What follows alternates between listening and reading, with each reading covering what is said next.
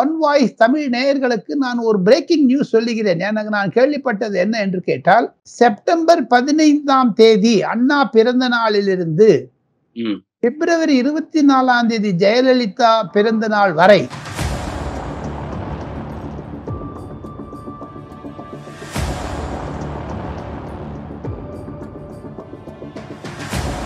வரும்னு வர தெரியாதுங்க கணேஷ். ஏன் தெரியுமோ, அந்த சிச்சுவேஷன் இஸ் ஓவர். ஏன்னா சி.வி. சண்முகத்தினுடைய ஆக்ரோஷ பேச்சு, ஜெயக்குமாருடைய பதில்கள், இபிஎஸ் உடைய அணுகுமுறை கூட இந்த கூட்டம்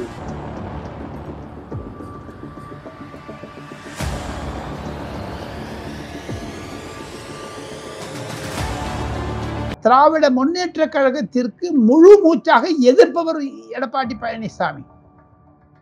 திமுக எதிரி நம்பர் 1 என்று சொல்லக்கூடிய அளவிற்கு நரேந்திர மோடியையும் அமித்ஷாவையும் புரிந்து கொண்டவர்.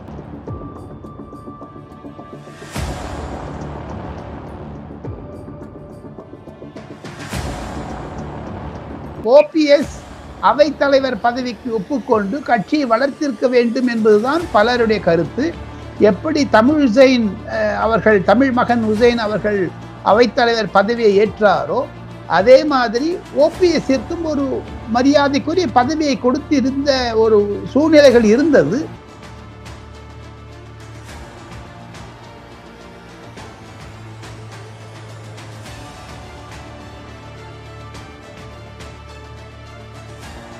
எல்லா இடத்துலயுமே நீங்க கோர்ட்டு கொண்டு வந்து இன்ஜெக்ஷன் ஆர்டர் கொண்டு காமிக்க முடியாது. எல்லா இடத்துலயுமே நீங்க கட்சியை வச்சுன்னு சட்டத்தை பண்ண முடியாது. இது சட்டத்தை பொறுத்து மட்டும், என்னை பொறுத்து மட்டும் சட்டம் கடமையாக செய்யும். ஆனால் அரசியல் அதை விட அதிகமாக வேகமாக இருக்கும்.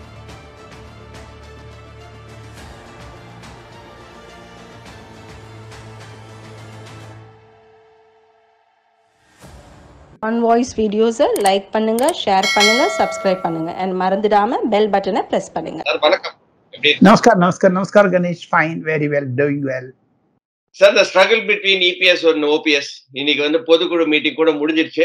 முதல் கட்டமா எப்படி சார் பாக்குறீங்க? What is your thoughts on that? One voice நேயர்களுக்கு ராஜகோபாலன் டெல்லியிலிருந்து நமஸ்காரத்தை தெரிவித்து, கணேசன் கேள்வி கேட்டதற்கு ஒரே ஒரு வழி பதில் என்ன என்று கேட்டால், எடப்பாடி பழனிசாமி கட்சியை காப்பாற்றி விட்டார், கட்சி உடைவதிலிருந்து கைப்பிடித்து விட்டார், அவர்தான் எதிர்காலத்திற்கு தலைவர் என்பதைத்தான் இது உணர்த்துகிறது. எப்படி சொல்றீங்க? ஏன்னா இபிஎஸ் தானே ஒற்றை தலைமை வேணும்னு சொல்லிட்டு பிரிச்சுட்டு போறாரு. ஓபிஎஸ் தானே இல்ல 2 பேர் சேர்ந்து செயல்படலாம் அப்படின்னு சொல்லும் போது நீங்க கொஞ்சம் டிஃபரெண்டா சொல்றீங்களே. எங்களோட வியூவர்ஸ்க்கு எக்ஸ்பிளைன் பண்ணுங்க சார். எடப்பாடி பழனிசாமி என்பவர் 4 வருடங்கள் ஓ பன்னீர்செல்வத்தினுடைய இன்னல்களை பொறுத்து கொண்டு வந்தார். முதலமைச்சராக இருந்த போது பற்பல கோப்புகளிலும் சரி, பற்பல விஷயங்களிலும் சரி ஒத்துழைப்பாக இல்லாமல் இருந்தார். அதை இபிஎஸ் அவர்கள், பழனிசாமி அவர்கள் பலரிடம் தெரிவித்திருக்கிறார்கள். ஓப்பனாவே டியூரிங் ஹிஸ் சீஃப் மினிஸ்டர்ஷிப் கட்சி ஆட்சிக்கு வர வேண்டிய நிலைமையில் இருந்தது. ஆனால் பல இடங்களில் ஓ பன்னீர்செல்வம் அவர்களால் வெற்றி அடைய முடியாத போகிவிட்டது. ஓ பன்னீர்செல்வத்திற்கு இன்னும் ஒரு 10-15 சீட் அதிகமாக வந்திருந்தால், வெற்றி பெற்றிருந்தால் கண்டிப்பாக அதிமுக ஆட்சி வந்திருக்கும். அது ஒரு நிலை இருக்க, கடந்த 1 ஆண்டுகளாக பாஜகவினுடைய வலிமை பெற்றுவிட்டது. Ground swell for BJP is increasing. ஆமா, நிச்சயமா. அது பிகாஸ் ஆஃப் கான்ஃபிளிக்ட் இன் ஏடிஎம்கே. அதை எடப்பாடி புரிந்து கொண்டிருக்கிறார். சரி. அதையும் தவிர ஓ பன்னீர்செல்வம் அவர்கள் ஒரு குறிப்பிட்ட தன்னுடைய அவர்களுடைய சமுதாயத்திற்கு அதிகமாக செய்ய வேண்டும் என்று இருக்கிறார் என்றெல்லாம் ஒரு புகார் இருந்தாலும், அது மாதிரி it can also be charged against EPS. சரி. He represents one particular community. அந்த ஒரு வருடமாக இருந்தது. மறவர் தேவர் பொங்கவேலாளர் அந்த மாதிரியான ஒரு கான்ஃபிளிக்ட் இருந்ததுனால தான் 1 year you wasted. And moreover, during that 1 year, BJP ஒரு organization wise they gained strength. சரி. DMK க்கு மேல நன்னா ஒரு யுனைடெட் அட்டாக் இல்லாத இருந்தது. சரி, ஓகே. சோ அதனால தான் என்னை பொறுத்த மட்டும் EPS ஒரு நிலை வைத்திருக்கிறார். வரக்கூடிய 4 வருடங்கள் தமிழக சட்டசபை தேர்தலுக்கு இருக்கிறது. ஒரு வருடம் தான் இருக்கிறது லோக்சபாவிற்கு. அதற்கு முன்பாக கட்சியை கைப்பற்றி கொண்டு கட்சியை முதலில் சரி செய்து சுற்றுப்பயணம் செய்ய இருக்கிறார். ஒன் வாய்ஸ் தமிழ் நேயர்களுக்கு நான் ஒரு பிரேக்கிங் நியூஸ் சொல்லுகிறேன். எனக்கு நான் கேள்விப்பட்டது என்ன என்று கேட்டால், செப்டம்பர் 15ஆம் தேதி அண்ணா பிறந்த நாளிலிருந்து பிப்ரவரி 24ஆம் தேதி ஜெயலலிதா பிறந்த நாள் வரை 39 ரெவென்யூ டிஸ்ட்ரிக்ட்ஸ் தமிழ்நாட்டில் இருக்குது. 71 அதிமுகவினுடைய மாவட்டங்கள், அவங்களுடைய கட்சிக்குள்ள பிரிச்சிருக்கிற மாவட்டங்கள் மற்றும் 234 தொகுதிகளுக்கும் விஜயம் செய்ய இருக்கிறார் இபிஎஸ் எடப்பாடி பழனிசாமி அவர்கள். அதுதான் அந்த கட்சியை கைப்பற்றி கொண்டால் திமுகவிற்கு கண்டிப்பாக ஒரு சோதனை காலம் தான் ஆரம்பிக்கும் என்று நான் நினைக்கிறேன். இபிஎஸ் வெற்றி பெற்றது திமுகவிற்கு வீழ்ச்சி தான் என்று என்னுடைய கருத்து.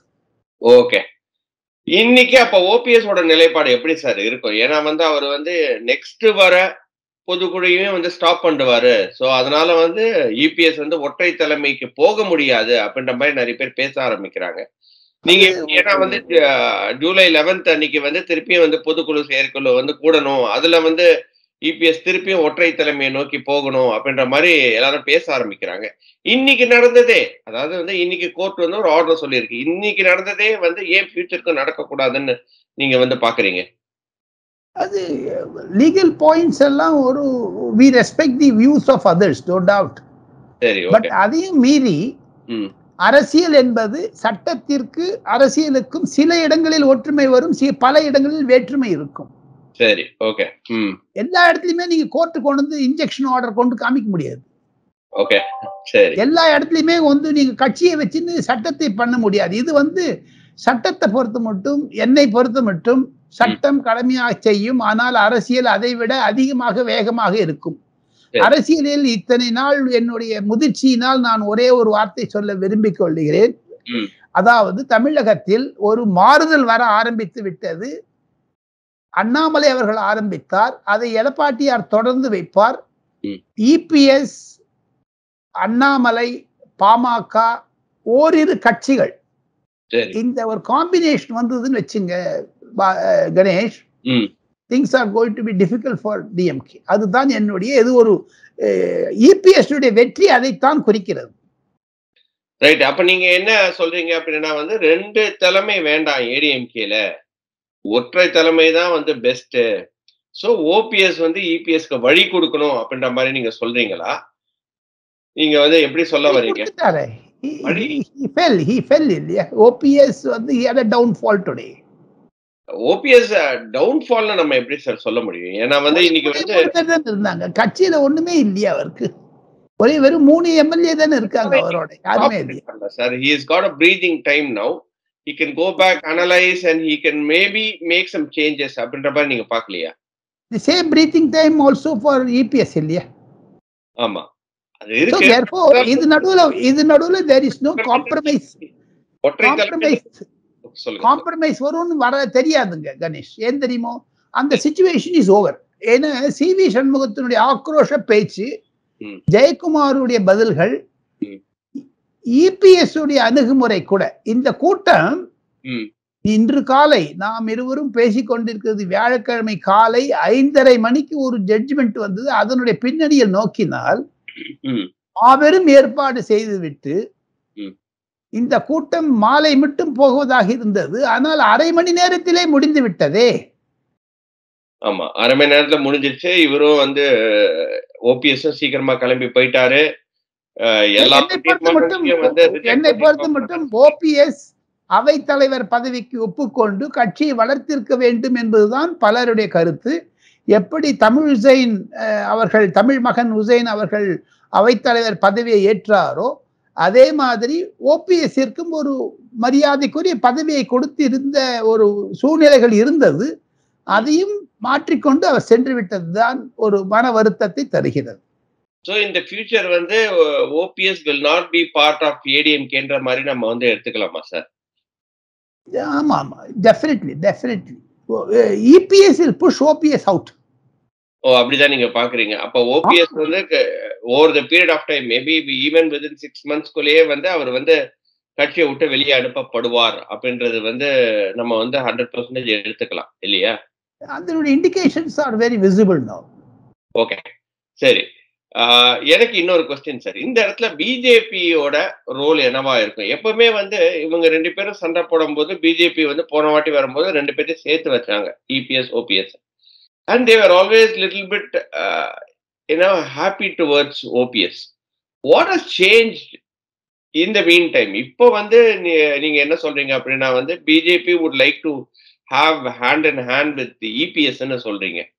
ஏன் இந்த மாறுதல்? முன்னாடி ஓபிஎஸ்க்கு சப்போர்ட் பண்ண பிஜேபி இன்னைக்கு ஏன் வந்து இபிஎஸ் நோக்கி போறாங்க? To answer your question in simple one-liner point, EPS gained the confidence of central leadership of BJP. Okay.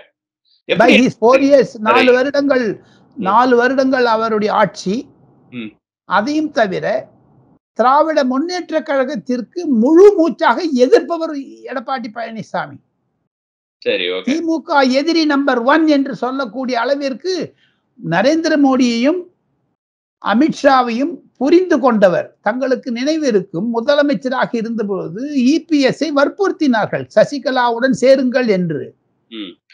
பத்திரிகை நிருபர்களிடம் சொன்னதை 100% அவர் நாட் அட்மிட் ஹர் சசிகலா சொன்னாரோ இல்லையோ, அதை நன்றாக கடைபிடித்தார் இபிஎஸ். கடைசி மட்டும் கடைபிடித்தார். ஆக அந்த ஒரு ஃபார்முலா they tried. ஓகே. இப்ப dual leadership அதை ட்ரை பண்ணிட்டாங்க. Now rest is only 3 options: single leadership, dual leadership, triangle leadership. இப்ப 3 அடிபட்டு இப்ப சிங்கிள் லீடர்ஷிப்புக்கு they will try. அந்த வந்து இபிஎஸ் முடிவு பண்ணிட்டாங்க. அந்த இபிஎஸ் அண்ட் அண்ணாமலையோட காம்பினேஷன் தான் வந்து பர்ஃபெக்ட்டா ஒர்க் ஆகும் 2024 எலெக்ஷனுக்கு அப்படின்ற மாதிரி தான் நீங்க பாக்குறீங்க. Can that be a fair statement to say? ஆமா. இப்ப வந்து ஒருவேளை அவங்கெல்லாம் ஒரு இன்ட்ரெஸ்டிங் ஆஸ்பெக்ட் என்னன்னு கேட்டா, central leadership has immense confidence in EPS, central BJP. அதையும் தவிர மத்திய பாஜகவினர் ஓபிஎஸ் அவர்களை மரியாதை தருகிறார்கள், இல்லை என்று சொல்லவில்லை. சீனியர் ஆளு, கட்சிக்காரர், ஜெயலலிதாவால் அடையாளம் காட்டப்பட்டவர், 2 முறை முதலமைச்சராக இருந்தால் என்று. ஆனால் மத்திய பாஜகவினுடைய சில உயர் தலைவர்களுடைய கருத்து என்ன என்று கேட்டால், மரியாதைக்குரிய ஓபிஎஸ் அவர்கள் மண் குதிரை என்று சொல்லுகிறார்கள்.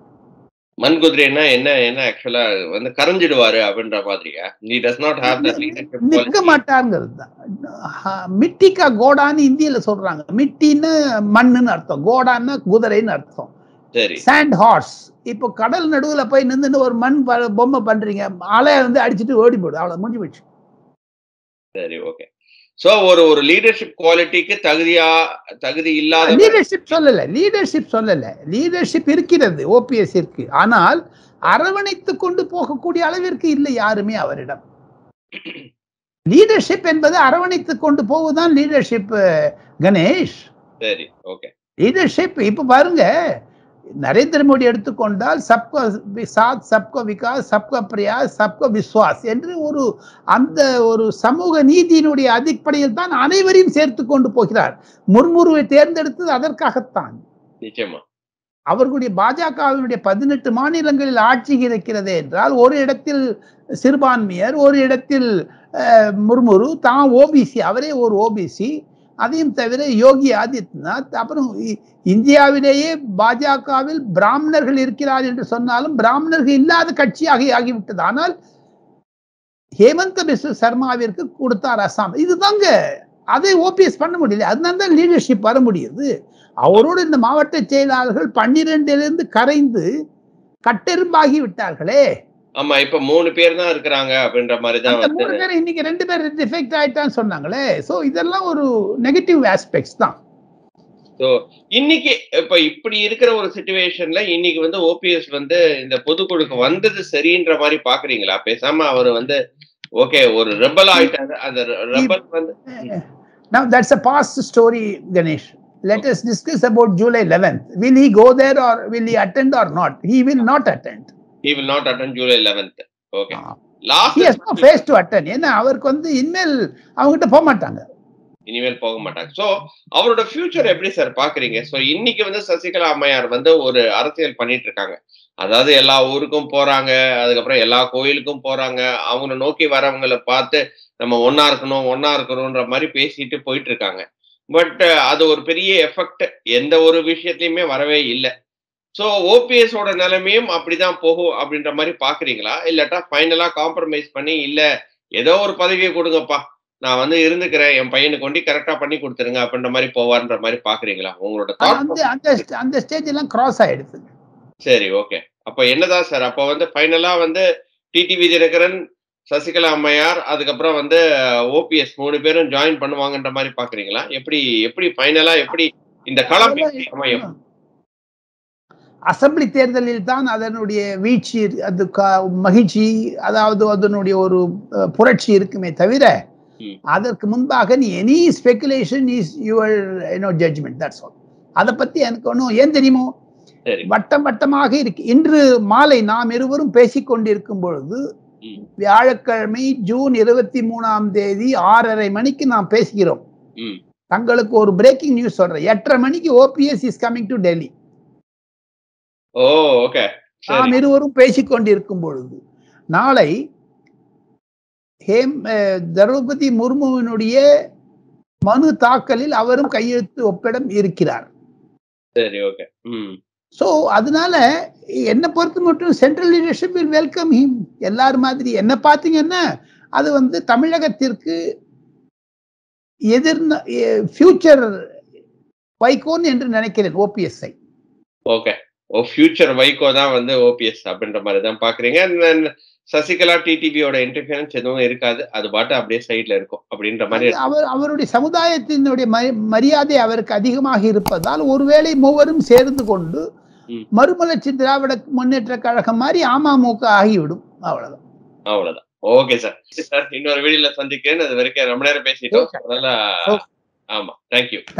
ஆன் வாய்ஸ் வீடியோஸை லைக் பண்ணுங்க, ஷேர் பண்ணுங்க, சப்ஸ்கிரைப் பண்ணுங்க, அண்ட் மறந்துடாம பெல் பட்டனை பிரஸ் பண்ணுங்க.